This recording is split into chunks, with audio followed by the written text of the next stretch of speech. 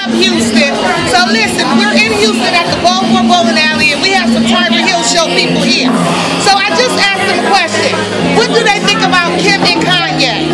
Do you think that they're really in love? James, come on over here. Come on, James. Come slide on over here. Greg and James, do you think Kanye and Kim are in love? Do y'all think they're going to make it? They got a chance?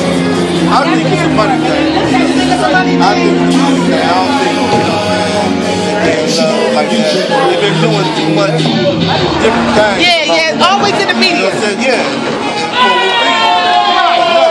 Right.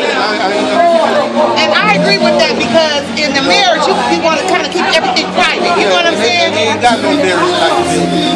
Okay. I don't feel that vibe. Okay. You know what I'm saying? James, what you think? I think that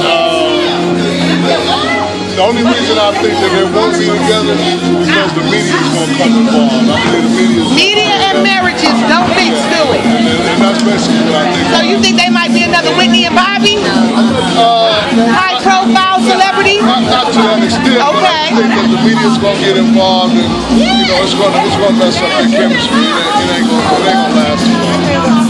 So last question.